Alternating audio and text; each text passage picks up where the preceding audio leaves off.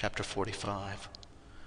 Then Joseph could not refrain himself before all them that stood by him, and he cried, Cause every man to go out from me. And there stood no man with him, while Joseph made himself known unto his brethren. And he wept aloud, and the Egyptians in the house of Pharaoh heard. And Joseph said unto his brethren, I am Joseph. Doth my father yet live? And his brethren could not answer him, for they were troubled at his presence. And Joseph said unto his brethren, Come near to me, I pray you. And they came near.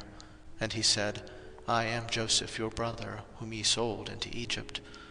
Now therefore be not grieved, nor angry with yourselves, that ye sold me hither. For God did send me before you to preserve life.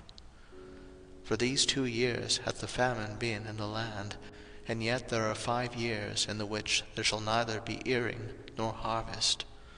And God sent me before you to preserve you a posterity in the earth, and to save your lives by a great deliverance. So now it was not you that sent me hither, but God. And he hath made me a father to Pharaoh, and lord of all his house, and a ruler throughout all the land of Egypt.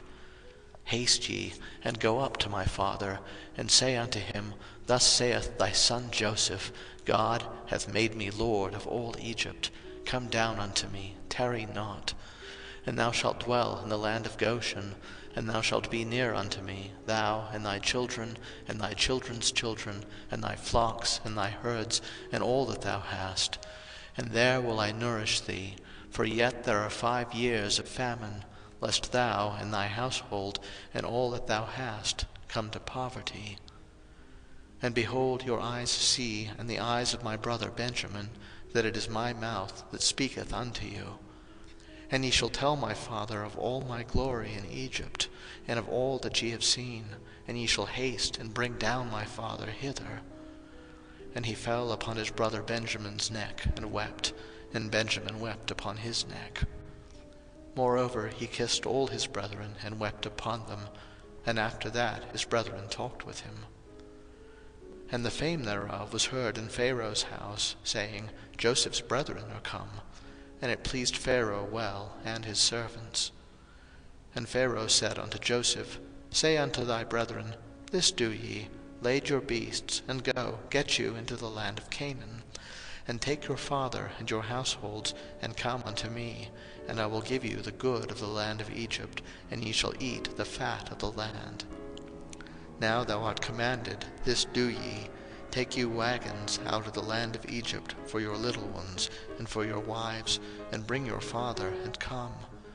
Also regard not your stuff, for the good of all the land of Egypt is yours. And the children of Israel did so, and Joseph gave them wagons, according to the commandment of Pharaoh, and gave them provision for the way. To all of them he gave each man changes of raiment, but to Benjamin he gave 300 pieces of silver, and 5 changes of raiment.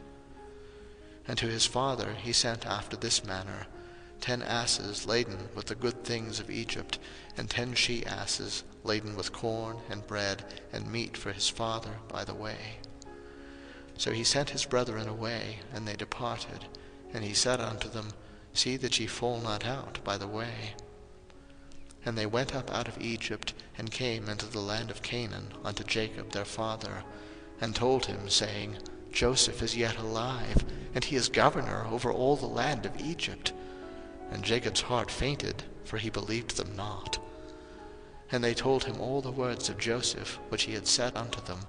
And when he saw the wagons which Joseph had sent to carry him, the spirit of Jacob their father revived. And Israel said, It is enough. Joseph my son is yet alive. I will go and see him before I die.